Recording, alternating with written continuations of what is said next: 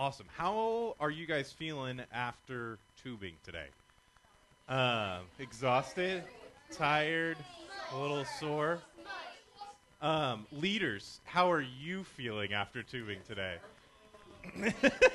Jared, how are you today? Yeah. So I, yes, Asher is a few inches shorter thanks to me, but yes, we all had a great time tubing. But I think we're all kind of hitting that. I just went tubing for 3 hours. I've eaten tacos, and we're hitting that lull. We're starting to get tired. And I think leaders, we are more, as being a little bit older, a little bit grayer, and not as quick to rebound, so to speak, from spending this much time doing surprisingly physical activity of tubing. We get the sense of our bodies are tired. Our bodies are exhausted. They have been worn down in a way. And so that's kind of something that I think is atypical for you guys in middle school. You're not often really exhausted, really worn out. By tomorrow, you guys will be back full go, ready to go as Amir's teaching at Plants and Pillars, while Charlie's going to be sitting on a stool teaching classroom at the 9 a.m. And Amir is going to be praying for just enough energy for the 11 a.m. service. We have this sense as we get older that our bodies are starting to break down. The things that we could do when we were your age, we can no longer do without more severe consequences, so to speak. Our backs don't quite recover in the same way. Our joints feel it as we head down the stairs. And so we have this sense, I think, as we get older, that our bodies are wasting away, in a way. And that's something that Paul is talking about in this verse. And that's something that I don't think you guys as middle schoolers necessarily identify with. Maybe a little bit as you've worn out, you've been worn down tubing, but you'll bounce right back. But I think there is a sense that we all experience this. We all experience this wasting away. And that's in the middle of a world that is trying to tell us to feed ourselves, to please ourselves, to seek our own ends. We're constantly surrounded by a world that is telling us to pursue sinful ends, to pursue sinful enjoyment, to pursue selfishness, to pursue what makes us happy, what pleases us. And that's something that is true both for you guys that are in middle school, for your leaders, for your parents, for everyone. We live in a world that is predicated around this constant messaging of choosing yourself, about having autonomy. What do you want to do? And that's what you ought to then do. And yet, we find this contrast, this challenge in Scripture. And Charlie even talked about it some last night, this fear of God's punishment causing us to be obedient to Christ and to follow Christ. There is going to be a difficulty in this life when we choose that path.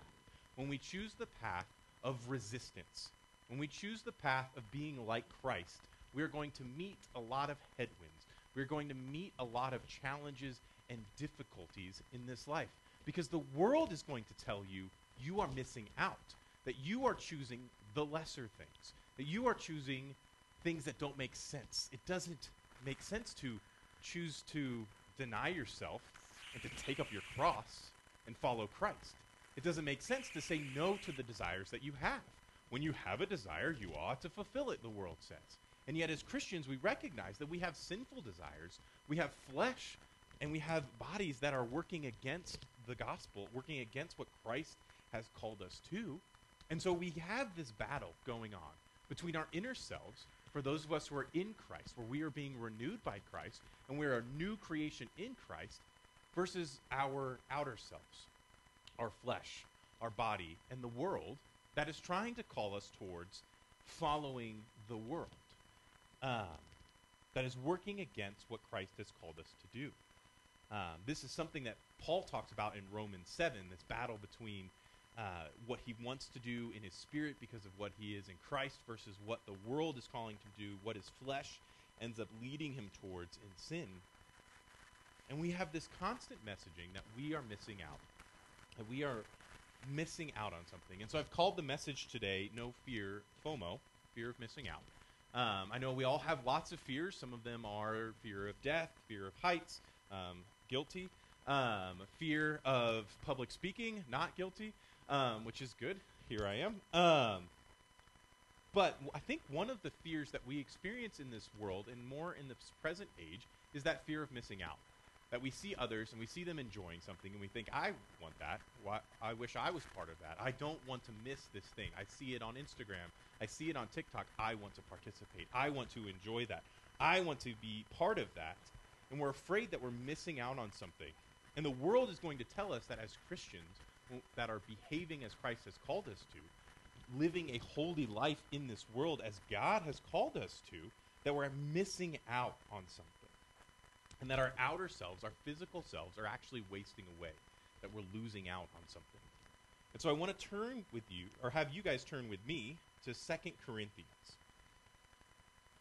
Turn to 2 Corinthians chapter 4.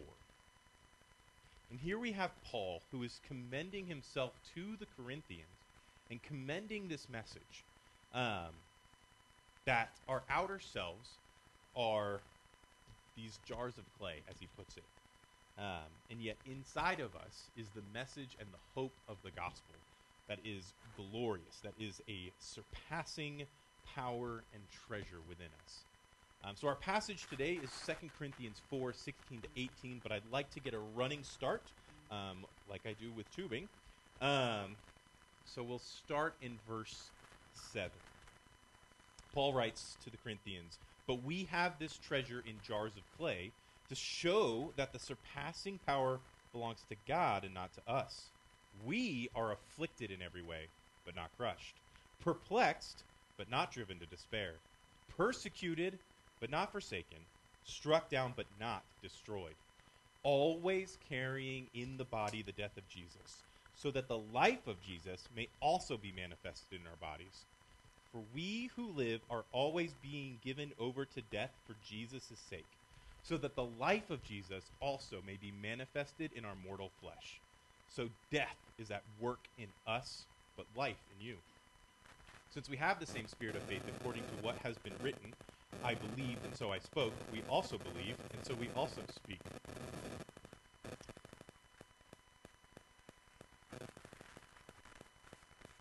Knowing that he who raised the Lord Jesus will raise us also with Jesus and bring us with you into his presence.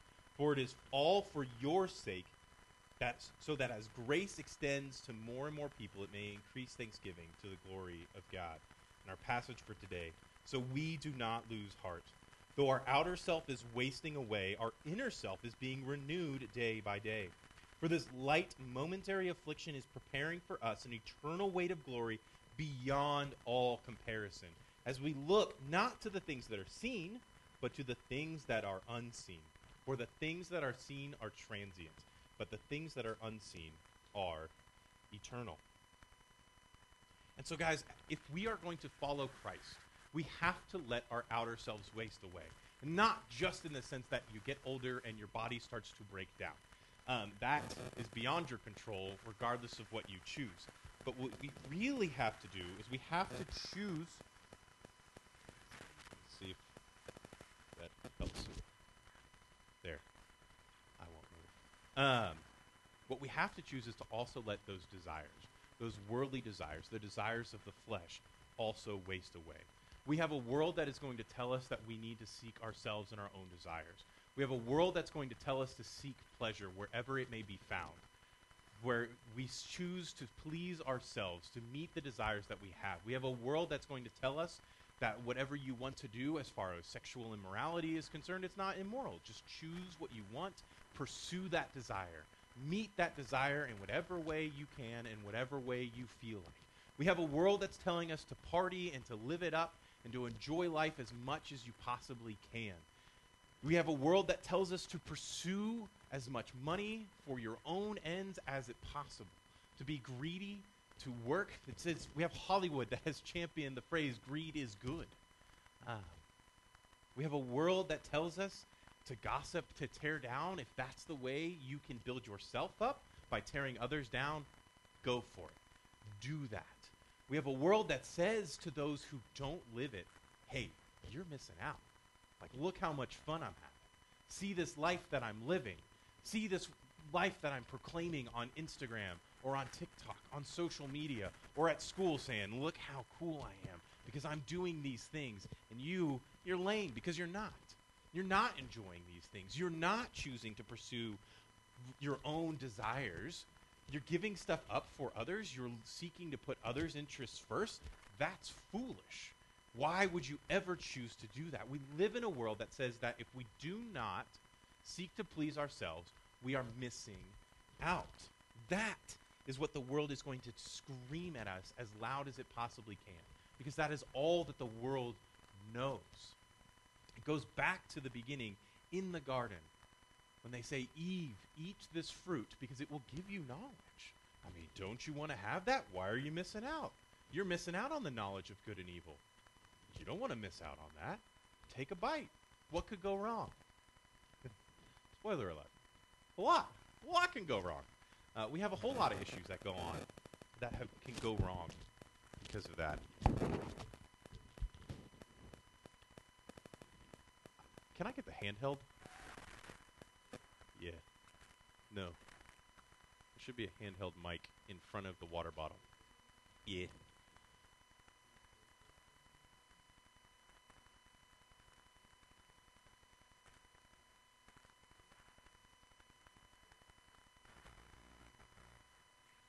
Okay. Ooh. I'm on 9 and I'm really loud.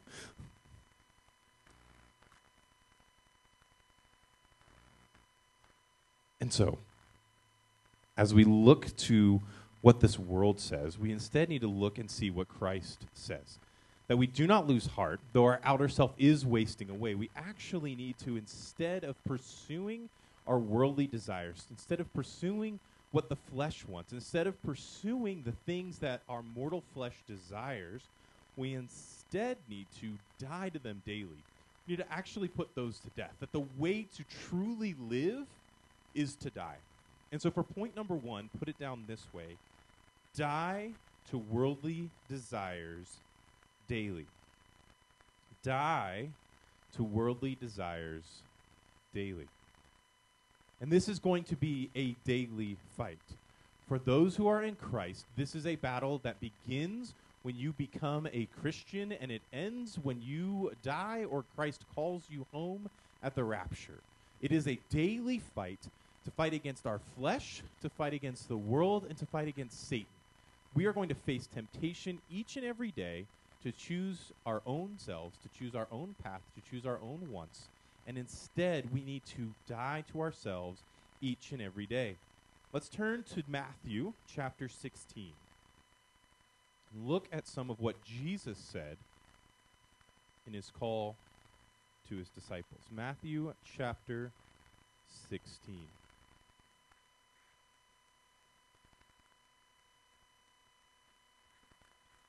This is the calling that Jesus has placed on each and every one of us as believers. If we are going to call ourselves Christian, if we are going to follow Christ, if we have placed our faith in Christ and repented of our sins, this is the calling that we have, which is this. Jesus says, starting in verse 24 of chapter 16, Then Jesus told his disciples, If anyone would come after me, let him deny himself and take up his cross and follow me.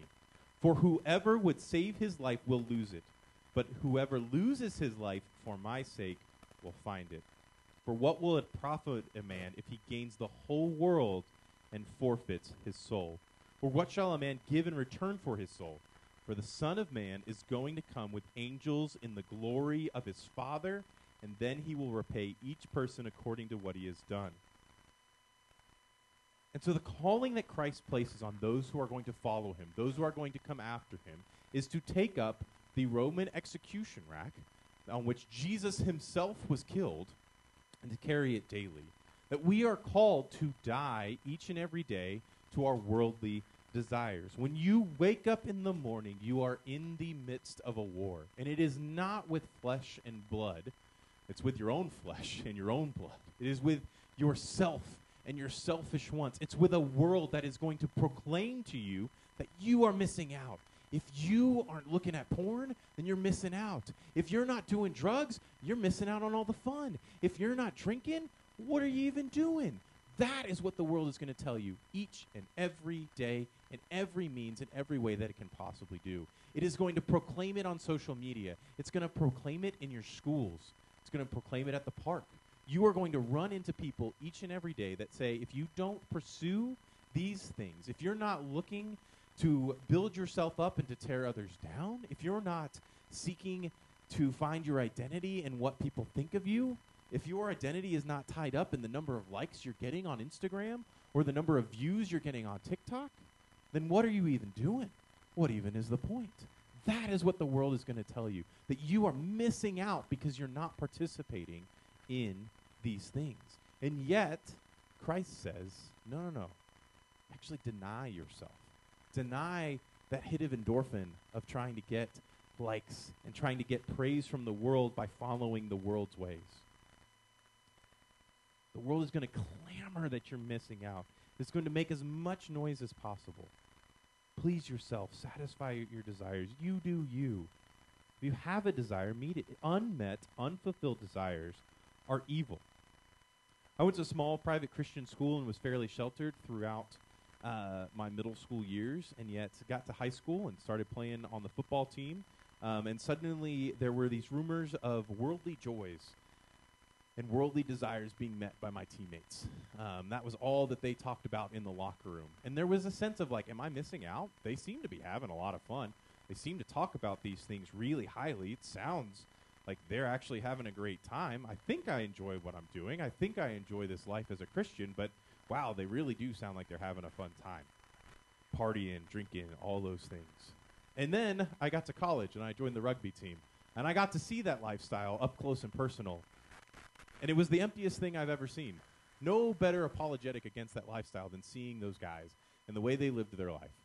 And how absolutely miserable they were despite the face that they put. They said, I'm having the best time of my life. I'm having such a great time. I love this lifestyle. And then, like, we got alone. We got some time in the hotel room after a rugby match. Man, it was the emptiest thing I've ever seen. There's no end in that. That end is destruction. There is nothing to that. The world is saying you're missing out if you're not joining in this lifestyle. What a lie. It's just a joke. It's not true. The world says it and proclaims it and screams it as loud as it can, hoping to drown out the inner voice inside themselves that this is actually empty and this actually is not meaningful and this actually isn't going anywhere.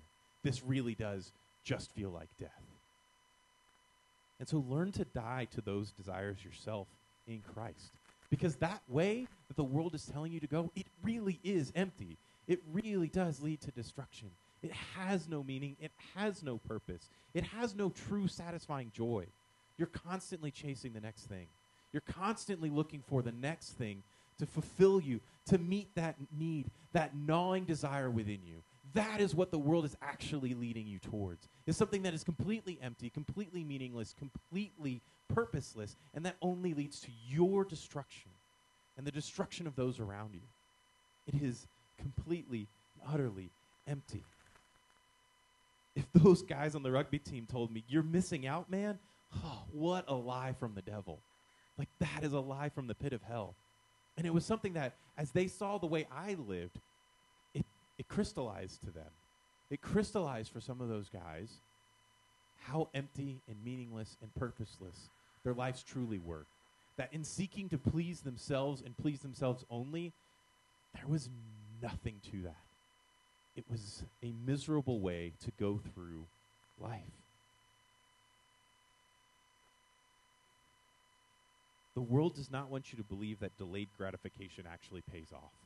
And yet, when we choose to deny ourselves each and every day and pursue Christ, when we choose to deny ourselves, when we choose to die to worldly desires, we actually find that that really is the way to life. Like, it's amazing that the God who created us, who knit us in our mother's womb, who knows the most intimate details about us, it's amazing that he actually knows the way we ought to live. He actually understands the way to life because he's the one that made us and created us and formed us and shaped us. And he says that when we truly deny ourselves, when we actually look out to others' interests, when we actually are obedient to Christ instead of pursuing sinfulness and selfishness, that there is richness and life there. That is how we find the way to have meaning and purpose and life and joy in this life, because it's the way God created us to be in this world.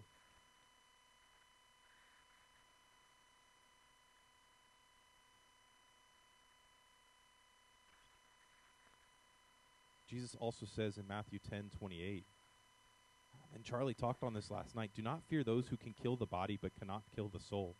Rather fear him who can destroy both the soul and body in hell. Are not 2 sparrows sold for a penny? And not one of them will fall to the ground apart from your Father. But even the hairs of your head are all numbered. Fear not, therefore, you are of much more value than any sparrows. So everyone who acknowledges me before men, I also will acknowledge before my Father who is in heaven. But whoever denies me before men, I also will deny before my Father who is in heaven.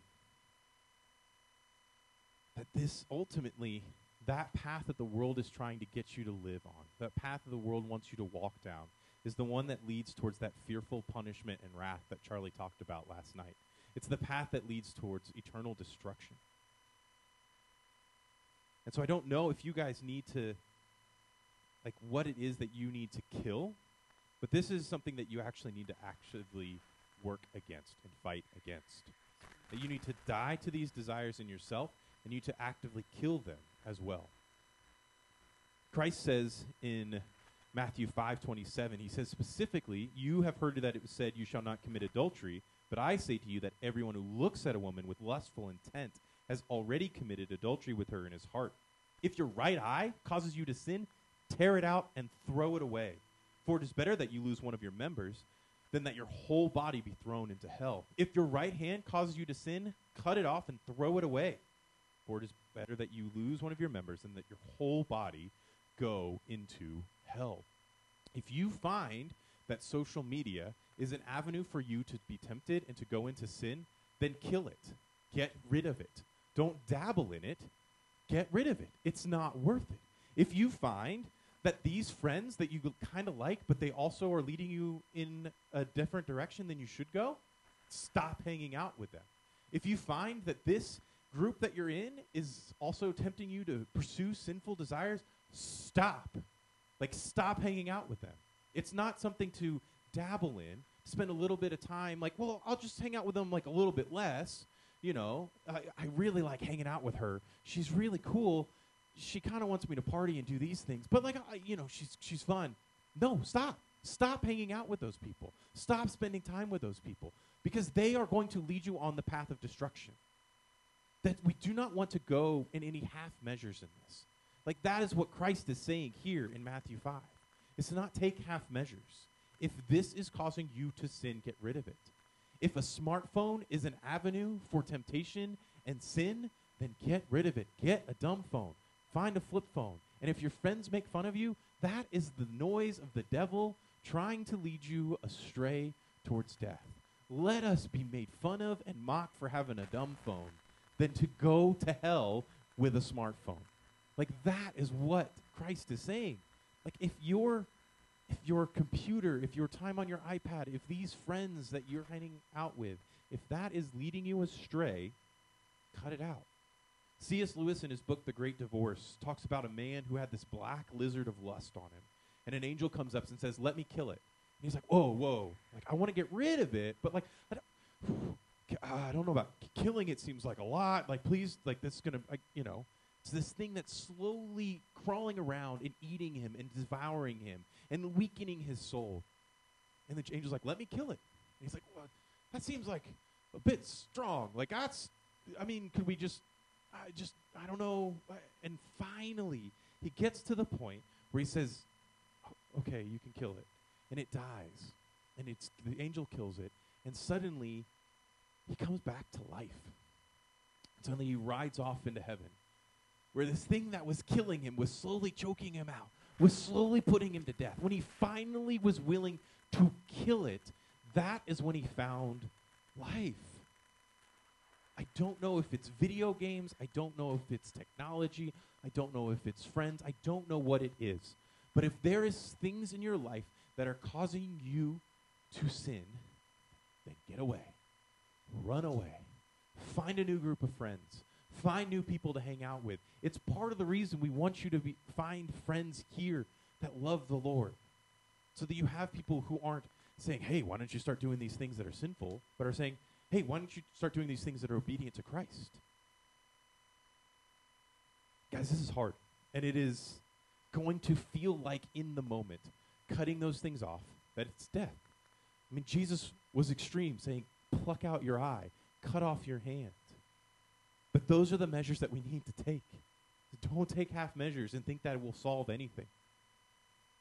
Our allowances for the devil are strongholds that he will hold on to, and he will dig into, and he will set down deep roots and use those as opportunities to destroy your life.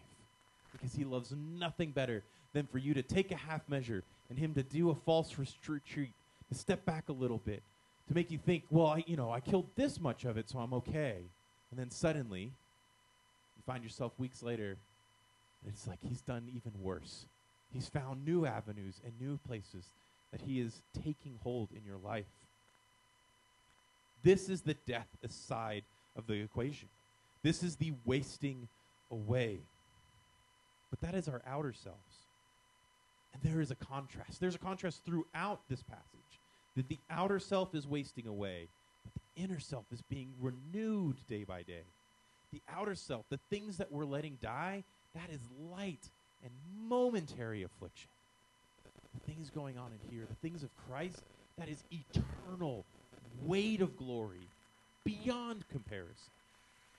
We're not going to look to the things that are seen, but to the things that are unseen. For the things that we see, the things that the world is going to champion, they're transient, they're passing away, they're fleeting. The things of God, they are eternal. They last forever, which is a really long time. And so the positive side is that if you are in Christ, though your outer self may feel like it's wasting away, though it may feel like death, to say no to these things, to get rid of these things that seem fun but are also avenues of temptation and sin, inside, with Christ, through the Holy Spirit, we are renewed day by day. The inside is spiritual. The inside is the things of God. And so while we are going to die to worldly desires daily, we are also, for point 2, put it down, we're going to be refueled by God daily. Be refueled by God daily. Each day we are dying to sin. We are dying to selfishness. We are dying to our own desires, our own sinful and selfish desires. Each day we're actively killing those things in our life that are sinful. And that's a lot of death that it's going to feel like. But that's not the whole story, and it's not even half of the story. It's not like 50% death and 50% life, so here we are in this middle blasé ennui. No. The things of death are light and momentary and small, and the things of God are eternally weighty and glorious beyond comparison. For Christians, our life and our joy, it comes not from the fleeting things of this world. It comes from Christ. It comes from being with Christ forever. The promise of having the Holy Spirit within you when you give your life to Christ is the promise of a living water, of a wellspring of living water within you that is constantly bubbling up, that is constantly refueling you, refilling you, that's constantly providing that life and that strength and that joy because it's within you. It's not affected necessarily by the outer things, the external circumstances. It's what's going on inside. That is the promise that Christ offers to us in the Holy Spirit, is a wellspring of living water that will refuel us and renew us day by day. The image Jesus gives in John 15 is that of Jesus being the vine and us being the branches, and that we are obedient to Christ. When we follow Christ, we are abiding in the vine. We're remaining attached to the vine. And we're attached to the vine, we're attached to life itself. Vine branches that are snipped off don't produce fruit. They wither and die and become fuel for the fire. But when the branch is attached to the vine, when the branch is attached to the trunk of the tree, then it's drawing up from the tree life, and it's able to produce rich fruit. And so, guys, that looks like being obedient to Christ. It looks like obeying his commands. I mean, that is specifically what Jesus says in John 15. He who obeys my commands is the one that abides in me. So if we want to abide in Christ, it looks like being obedient to Christ. It looks like doing what Christ says. It also looks like reading the Word. That this is where we get life, is by being in God's Word. It is a feast for our souls. God's Word is a feast for our souls. I like to eat. I enjoy good food. My soul loves the Word. I clearly don't deny myself a lot of food. I enjoy eating the chocolate that my wife hides throughout the house as I seek it and find it. Let us search much easier. God's not trying to hide the chocolate and the joy in his Word. It is there for us to find each and every day. Let us do that, not as a chore, not as a hardship, but as a joy, that there is pure joy of obedience to God. Guys, the chief end of man is to know God and to enjoy him forever. I'm a Star Wars nerd. I enjoyed watching the Book of Boba Fett. I don't know if you guys watched the show, but the Bacta tank that Boba would spend his time in, it filled up with water as he sat there with a oxygen regulator from a scuba tank. I also enjoy scuba diving, so two loves right there, all in one. But that is almost the idea of how we are immersed in God. It is this overwhelming, enveloping thing. The living water of God, enveloping us in it. That as the world is going to try to erode us, constantly telling us that we're missing out on these good things that the world has to offer, and it's kind of trying to dry us out, to remove any life from us, to remove any joy from us, that inside of us is this wellspring of water. We're not drawing on something external and hoping to find the next river where we can find water. Like, we ourselves bring it with us everywhere we go. That through the Holy Spirit dwelling within us, we have this living water that is constantly welling up in us. We are an oasis in the midst of the desert. We're the oasis of joy that those who are in this broken world, who are pursuing the dead things of this world, that they need. We are the great apologetic of the Christian life because we are filled with the joy that transcends circumstances. A joy despite not doing the things that the world thinks provide joy. The world claims provides joy, even though it knows end up being empty. We are not wasting away because we see that the circumstances of this world cannot erode the hope and the joy and the strength we have in Christ. So guys, spend time in his Word. Daily feast on the feast that's presented to you. And if yesterday was a famine because you neglected it, then don't let yesterday's famine keep you from today's feast. Get in the Word today. Spend time reading it today. Let today be the day you're in the Word. Spend time with God today. Spend time in prayer, communing with the God of the universe, communing with the one who has provided you this eternal wellspring of life through the Holy Spirit. Commune with the one who is that wellspring of life, the Holy Spirit himself. The world says, value these things, these temporary highs and joys that are fleeting and are meaningless and are empty, that lead to death and that lead to shame, that lead to depression, lead to emptiness. God's Word corrects our view, corrects the way we see them. We actually can recognize them for what they are, transient and meaningless and empty, vanity of vanities, as we've been learning in Ecclesiastes. As we spend time in God's Word, it starts to elevate our perspective. It starts to remind us of what the whole story is, that we get outside of this small little box of our lives and the world's yelling at us, and we're beat down, and we're surrounded, and we get in the Word, and we zoom out. And suddenly, what seems impossible and what seems so dark and hard and challenging, we zoom out, and we see the end of the story. We see what happens in the end. We know that Christ is returning, and Christ will reign forever. And those who are in Christ will rise to life with him and be united with him forever. And so as we spend time in the Word, it helps us have the right perspective on the things of this world. It elevates our perspective. It helps us to look forward not to just the days of this life in this world, but it helps to, for point number 3, look forward to eternal days.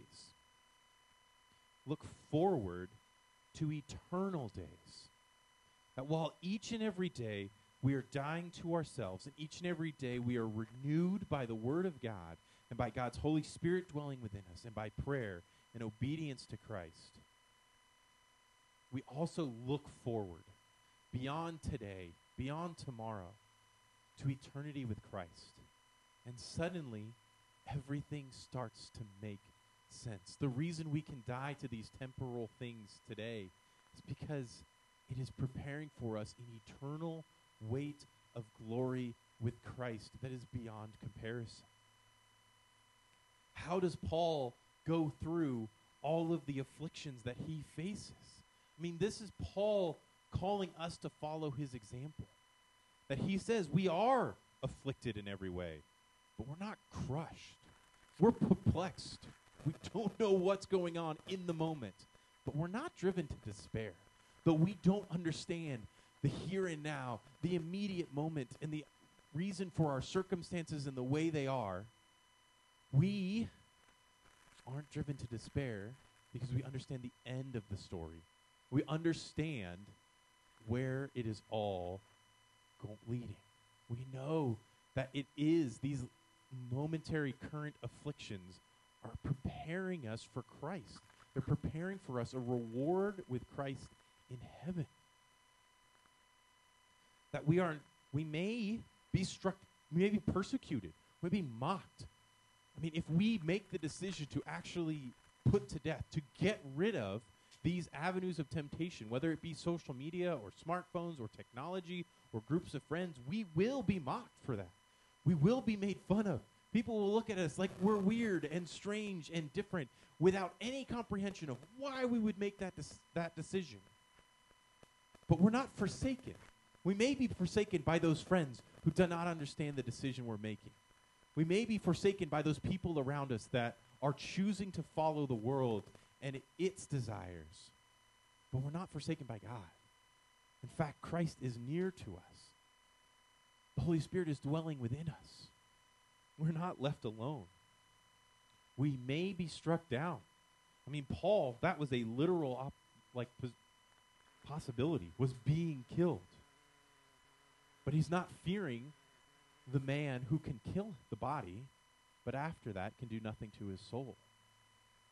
Paul, in a different letter, to the letter of the Philippians, says, for me, to live is Christ and to die is gain. That it is far better for him to depart and be united with Christ.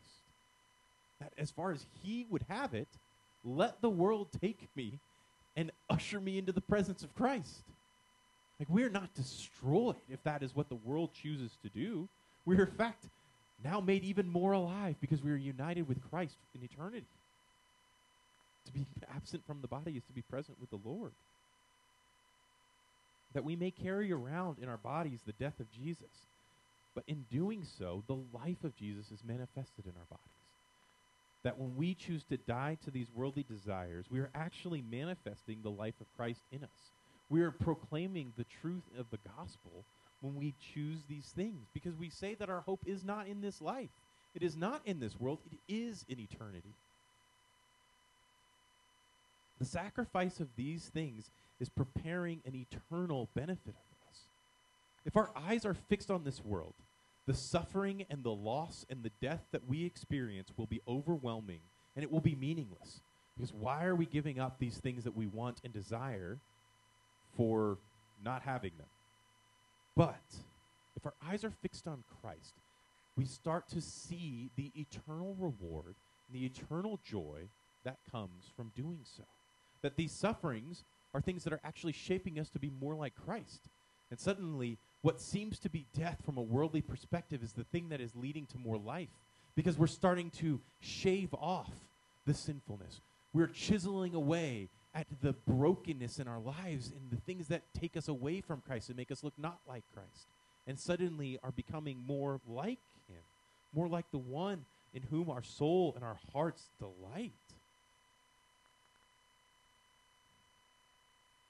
Paul talks about later on in 2 Corinthians, in chapter 11, he shares his own story, the things that he's experienced for the sake of the gospel.